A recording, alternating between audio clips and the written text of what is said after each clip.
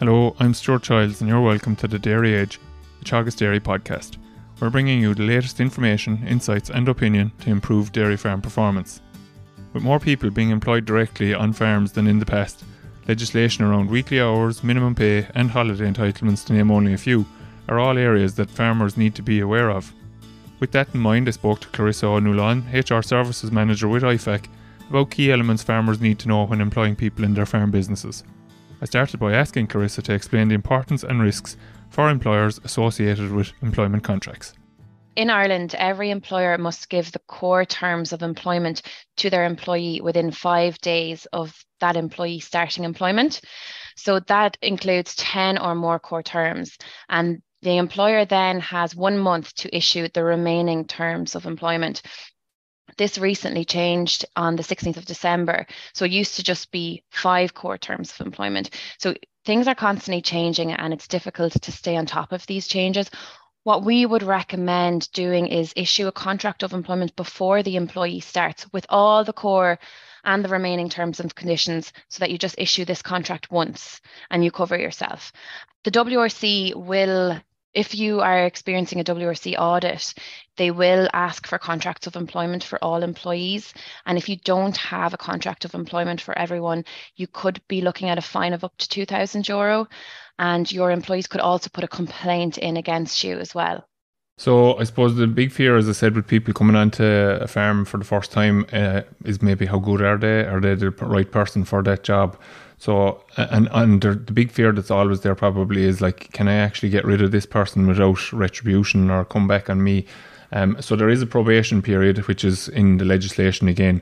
Will you just explain what that is and I suppose what protection that gives to the employer? Because a lot of people would be concerned that there's no protection for the employer in a lot of these cases, but this would be one of the forms, I suppose, of protection for them. Exactly. So it's a period of time that's usually 6 months at the beginning of the employment, where the employer can assess whether the employee is suitable for the job or not. So sometimes employers might say or think, oh, I better not put anything in writing yet. I'll do a trial period with them first and see if they're suitable or not.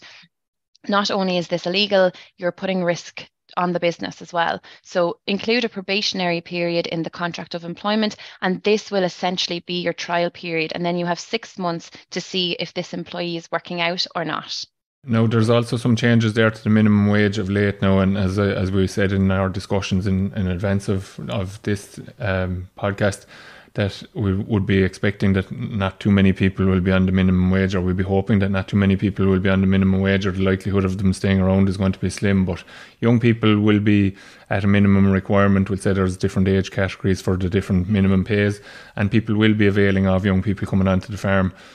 So what is the new minimum wage for people so that they're aware of that? So since the 1st of January 2023, the new minimum wage is $11.30 per hour. So it's really important that employers review their wages to ensure that they are compliant with that. Then some people can get sub-minimum rates. So these are people who would be under 20 or people who might be part of an apprenticeship program. So there are different rates then based on the age category. And I suppose best advice there is obviously to talk to your own accountants to make sure that you're paying the right level that you should be paying. Because is there a case if you're not paying the right level that you could be at fault there as well? Yeah, absolutely. Yeah. Okay. So the big concern, I suppose, in agriculture as well as the concern about will this person be up to it, is obviously huge hours of work to be worked over the next number of weeks and maybe the next month or two in particular, I suppose, where there's a really heavy workload. There are a minimum kind of maximum working hours per week and so forth. But how does that change? How does that differ maybe from other sectors with agriculture? There are kind of exemptions around it, but at the same time, there's still statutory requirements too. So will you just explain both the recording of the hours and the actual maximum hours that people are supposed to work in a week? So the maximum hours of work that an adult employee can work in an average working week is 48 hours. So this doesn't mean that an employee can never work over the 48 hours, but it's the average that's really important here. So usually this average is calculated over a 4-month period, but in the case of the agri sector, it can be calculated over a 6-month period. So you need to take out time spent on breaks, on annual leave or sick leave. It doesn't include those hours. And again, if you have an employee who is under 18, different rules apply to this. So in terms of recording working hours, this is an obligation on the employer as well. If the WRC come in for an audit, they will request to see timesheets or to see records of working hours. So it's really important that employers keep records of daily hours worked. So this includes start and finish times, breaks taken and any annual leave. Okay, and what's the situation then, Clarissa, if somebody's on a salary as opposed to being paid on an hourly rate? Are they still obliged to record hours, or what's the situation there? Yeah, they would be, because their hours may still vary, especially if within the agri sector, if it's a seasonal business, some weeks you might work more hours than others, but they might still be paid a salary. So it's really important to record those working hours. So we have a new public holiday in the month of February, so that's obviously something that people will have to consider. There's also the whole annual leave piece, and then there's also new sick leave pay that people need to be aware of as well. So will you enlighten us in that area, please? Yeah, so there are now 10 public holidays in Ireland. So the new one is on the first Monday in February. So this year it's February the 6th. Employees are entitled to benefit for public holidays. So there are different rules around full-time and part-time employees and how they benefit, but every employee is entitled to benefit for the public holiday. Employees also accrue annual leave based on hours worked, so this is also applicable for full-time and part-time employees. And depending on time worked, employees' holiday entitlements should be calculated by one of three different methods. So the first one would be 4 working weeks in a leave year in which the employee works at least 1,365 hours. The second one is a third of the working week per calendar month. And the third one is 8% of the hours that an employee works in a leave year. And all of those are subject to a maximum of 4 working weeks. So this would depend on which would give the employee the most benefit. That's how you would go about calculating it. And then we'll say the sick leave section then. Yeah, the Sick Leave Act came in the 1st of January this year. So there is now all employees in Ireland have a statutory entitlement to sick pay leave.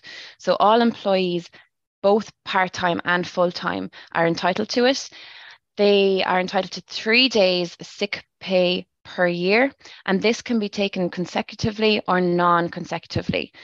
An employee becomes entitled to this after 13 weeks of continuous service, and they must give a medical certificate to avail of it.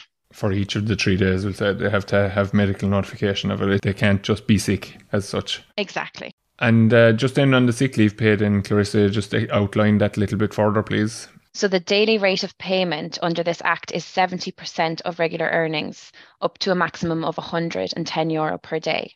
This is also set to increase in the future. So there are plans to increase this to 5 days in year 2, 7 days in year 3, and then a total of 10 days per year in year 4. So that's by 2027. So we're looking at 10 days of certified sick leave, basically, is what you're talking about there. That's what's proposed at the moment, yes. Okay.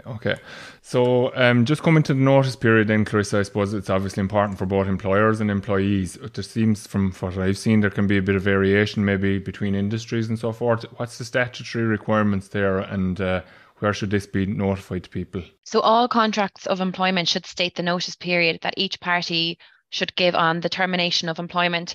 However, the legislation actually also sets out the minimum periods of notice that must be observed by either party on termination of employment. So this depends on the employee's length of service. If you have worked 13 weeks to 2 years, it's 1 week's notice. 2 to 5 years is 2 weeks notice. 5 to 10 years is 4 weeks notice. 10 to 15 years is 6 weeks notice. And anything over 15 years is 8 weeks notice. Okay, so it's actually quite short for short-term employees, we'll say. Exactly. So a contract of employment can state longer notice periods, but not less than the statutory minimum. So if, as an employer, you want to include a longer notice period, you can include that. So that would be an important point for farmers, obviously, especially in spring calving herd situations where you're going to be quite dependent on that help, that you would actually request that they would give you more notice, obviously, that you would look for that. or state that very early on, so that it's not when a person says I want to leave that you're telling them that you have to serve this notice, that you make it quite clear to them that they'll have to give you at least, you're probably looking at 2, 3, 4 weeks ideally, I suppose, because it's not going to be easy to replace the person at that time of year either. Like, Exactly. Once you can justify the reasoning behind why you want to increase the notice period, and once it's in a contract of employment and both parties are clear at the beginning, it'll formalize that employment relationship and reduce disputes later on. yeah, that's a very important point. So then I suppose the like dairy farmers have probably made use of part-time help through the likes of the Farm Relief for many, many years. Obviously, from your perspective in IFAC, you see more and more people now beginning to become employers directly. And I suppose I'm sure one of the questions that must be asked there is what happens if we decide that we need to finish up or we're making a change and there's redundancy associated with it. And it's often a big concern maybe for people as to what this is going to cost when it comes to, we'll say, parting company with a person, hopefully in kind of good terms, obviously. But what are the redundancy requirements? And again, this is something that you'll often hear on the radio, obviously, that the statutory versus what companies will actually voluntarily give in some cases can vary as well. So statutory requirements in terms of redundancy are what? So the statutory redundancy payment is 2 weeks gross pay per year of service, which is capped at €600 per week, plus 1 week's pay, which is also capped at €600. So this is a tax-free payment. So 2 weeks pay for each year of service plus 1 week. Okay, so basically if somebody was working with you for 5 years, they'd be entitled to 10 weeks plus 1 week. Yeah. Okay, and that wouldn't come to more than, obviously that would be 10 weeks at 600 plus the 600. That's 6,600 or something. So it's actually, okay, it's a sizable sum of money, but relatively speaking, it's not something that people should be overly concerned about, really. If you no longer have work for an employee or their position ceases to exist, this is a redundancy situation. So sometimes you might be closing down the business, or sometimes you might just be reducing the number of employees that you have employed. Any employee that's over 16 years of age with 104 weeks of continuous service is entitled to a statutory redundancy payment. So important to bear that in mind as well. And then I suppose, again, this time of year, people are looking for all help that they can avail of. And some of the under 18s are great at stepping into the void here. So people that are maybe 16 plus, and I suppose maybe you might just indicate what's the legal requirement, or maybe is there a legal requirement in terms of the minimum age that a person should be. But what's the situation with paying under 18s? Are they entitled to minimum wage, or what's the story with them? So there are different rates of pay for people who are under 20. But young people are people who are aged between 14 to 16. And there are many different rules and regulations around their employment to protect them. So as young workers are generally in full-time employment, they are protected by different laws than those to adults. This is to make sure that their work does not put their health or their education at risk. So for example, there are different age limits for employment. There are different maximum working hours. There are different hours around or bans around doing late night work. There are additional break times that you have to give them.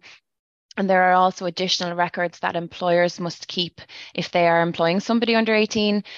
My best advice is to have a look at the WRC under 18s poster. This must also be displayed if you are employing anybody under 18, and this outlines all the different rules and regulations around employing young people. Okay, so there's a lot of intricacies associated with this that people maybe not be very conscious of. And I suppose we haven't actually looked at even the pay side of things there either, Clarissa, or we haven't spoken about it yet. Like that's changed quite dramatically. I mean, the idea of giving a young fella 50 quid for doing a job is kind of gone out the window, really. Like, these people need to be on a payroll as well. And that's something that people need to be very cognizant of as well. Do you want to comment on that? Yeah, just want to make sure that, people are also entitled to receive pay slips. So it is really important that people are on the payroll and that they're paying gross pay instead of net. That's one that we would get often as well. And to make sure that they are issuing pay slips. This is another thing that the WRC will look for if they come in for an audit. So that's just to clarify, I suppose, what you're saying when you talk about gross pay is that if you're agreeing to pay €50 that's what you're actually paying. Whereas in a lot of cases, people, when they say, oh, it's €50, they're expecting to get the €50 into their hand. And that means that you're actually paying possibly somewhere in the region of €60 maybe, or a little bit with it. Like, generally speaking, it's probably somewhere around 25% on top of what the person is actually getting net, is from what I've seen figures before. So people just need to, the headline figure is actually a gross pay figure, and it's very important that people, I presume you've obviously seen people getting caught with that, have you? Exactly. So it'll depend on the employee's tax credits, which can change. And then that cost will be on the employer. So to avoid that, it's always best to agree a gross figure and to include that in the contract of employment. And I suppose finally then, just to pick up on a piece, I suppose in terms of more longer term, so huge issues in the labour market in Ireland in general, in every sector, and a lot of talk of foreign workers coming in. So foreign workers have come in from the EU in the past, and there's no problem with them. They obviously, through the EU or EU participation, that they have free movement within the EU. But there are permits required for people coming from further afield. The Damien English actually allowed for more permits to be issued there before Christmas, but that's not a quick fix for anyone that's now thinking that they're calving cows next week and that they're going to get somebody through this permit route. So it's maybe a more longer term scenario. So would you just explain, we'll say, about the time frame that's involved in it, and maybe without listing out all the countries, but where will people have to be considering work permits for people that they might be bringing in? Yeah, so more and more people are bringing into Ireland from abroad or from a non-EEA country. There's so many people that are experiencing recruitment challenges at the moment. So we've seen a significant uptake in these applications. So any employee that's from outside the EEA requires a permit to work in Ireland. So that's the EU plus Norway, Iceland, Liechtenstein, UK, or Switzerland. So any employee that's outside any of those countries requires a permit. It is really important that if you have somebody from outside those countries, that they are on a permit to work. It is the most serious thing that the WRC look for during an inspection. So that is a criminal offence. They take that the most serious. It's an immediate fine. So the general employment permit allows people to work in occupations where there is a labour shortage in Ireland. So there are a few steps that you need to take and a few elements that you need to bear in mind when applying for the permit. So the first thing is the rate of pay is 30,000 at 39-hour week. The title or the type of work can't be on the list of ineligible occupations. So it needs to be where there are work shortages or where the government have identified labour shortages in Ireland. Then a labour market needs test needs to be carried out by the employer. So this is essentially proof that they have advertised within Ireland and within the EU and that they're unable to recruit here. So this labour market needs test involves 3 different types of advertisement, and it takes 28 days. Once you have the labour market needs test complete, you can then start your permit application. The processing times vary greatly, so it isn't a quick fix, and I know you touched on that, Stuart. They can take anywhere from 3 to 6 months to be processed before you have a decision, and it's never 100% guaranteed that you're going to be granted the permit either. They can also be declined. I think this is really useful for people for long-term planning. It's really important now, especially that we're experiencing so many labour shortages, that people start planning for the future as well. So even if this is something for next year, that people are starting to consider and prepare for. Just kind of the testing of the market there, we'll say, or the advertising that has to be done. I've seen those ads actually on the journal and so forth. We'll say the 39-hour week, maximum 30,000. It's kind of obviously kind of a statutory requirement to advertise it that way.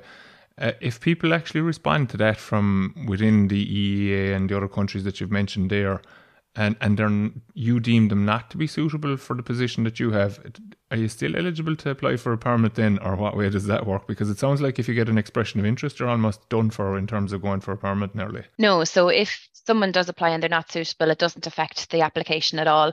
So as part of the labour market needs test, you need to advertise on the EURES platform for 28 days, and then you need to advertise for 3 days in a national paper and a further 3 days in a local paper or a different online jobs platform.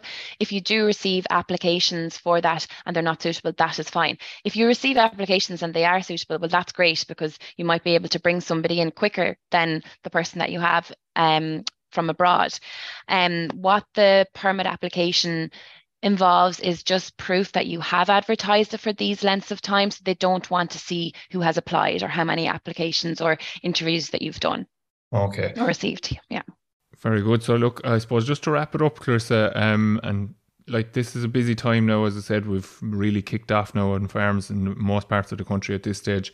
Like, what are the 3 key things that people need to do? And maybe it's just one key thing, maybe it's ring Clarissa is the answer to this, but what are the 3 key things that people need to have in place in relation to employees on their farms? I think it's really important that people are starting to become more aware of their obligations as an employer and review their situation, have a look at what they have in place and what they don't have in place and how compliant that they are. The agri sector was largely non-compliant last year in the WRC report from 2021. So it is really important that people are becoming more compliant and putting contracts and so on in place. The main things, when a WRC inspection occurs, they will usually always ask for contracts of employment, a copy of a disciplinary and a grievance procedure, copies of timesheets or records of working hours, and pay slips. And then depending if you have people from outside the EEA, they'll require the permits. If you have young people under 18, they'll require additional documentation as well. But they are a quick synopsis of the main elements that will always be required. So there's a lot. There's a lot of changes. There's a lot that people need to consider when it comes to compliance. So I would strongly recommend that if somebody is struggling on this, that they do seek professional advice just to get everything sorted. Very good. And I think it's probably just a very good general synopsis that people just seek professional advice for areas that they're not strong on, and most people will not be strong on this area, because I'm almost baffled by some of the figures and numbers that you've mentioned there in terms of days of leave, etc., and how they're calculated. So it's not a simple system, so people should take your advice and seek advice. So thanks very much, Clarissa, for coming on, and I appreciate your time today. Thank you. That's all for this week's episode of the Dairy Edge podcast, and my thanks to Clarissa O'Nuallain for joining me on this week's show. Don't forget to rate, review and subscribe to the podcast. You can listen on Apple and Google Podcasts as well as Spotify, and for more information go to the Teagasc website at teagasc.ie. I'm Stuart Childs, and join me next time for your Dairy Edge.